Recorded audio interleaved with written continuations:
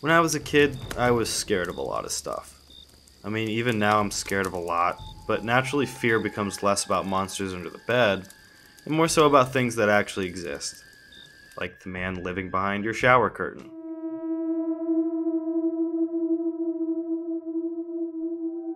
Or the stranger who watches you sleep at night through your blinds. And I'm not even including what you see when you take Benadryl. The horror movies I was allowed to watch as a kid were probably pretty common for some of you, and probably uncommon for others. Some of these films scared the hell out of me so bad that I wouldn't be able to sleep even if someone else was in the bed with me. I don't get the same visceral reactions to those old movies, but I've changed as a person.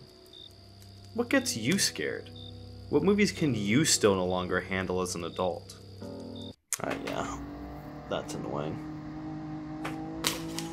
Yeah, there's tree work being done around apartment, and my dog keeps making noise, so ignore that background noise if you can. It's 2008.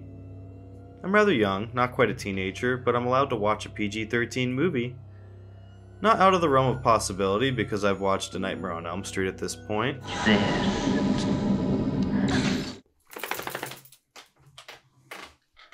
If you want to go crate? Okay. Prom Night. The reboot, of course. This fucked me up more than Nightmare. Why? Monsters never scared me. In fact, I was actually kind of obsessed with them. I loved monster movies because, first of all, they're awesome. Somebody designed that thing and created it.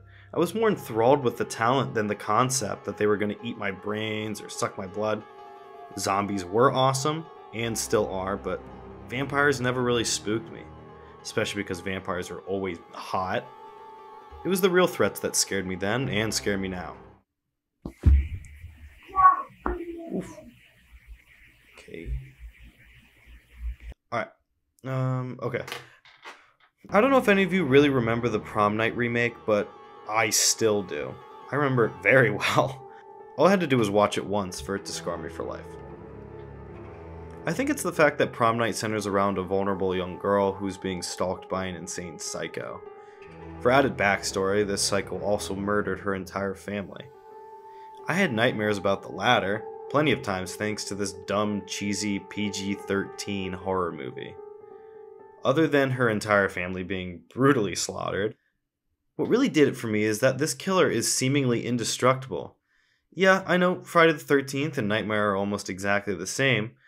I mean, to be honest, I hated how old they looked and they felt somehow even cheesier than this basic and dull reboot. Give me a break, I was young. I've always loved dreaming, and yet Prom Night gave me nightmares while Nightmare ironically could not.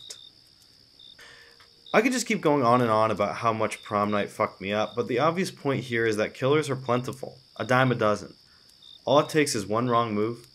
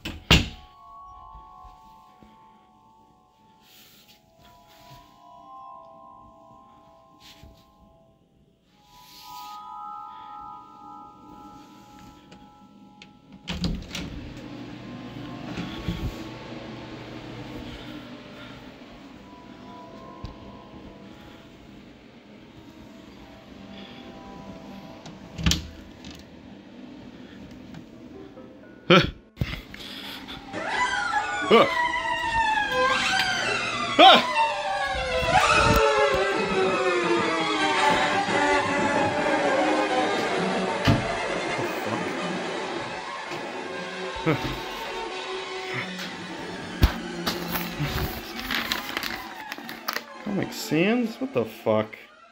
Hello, I'm R.L. Stein. Am I right to this? God damn it.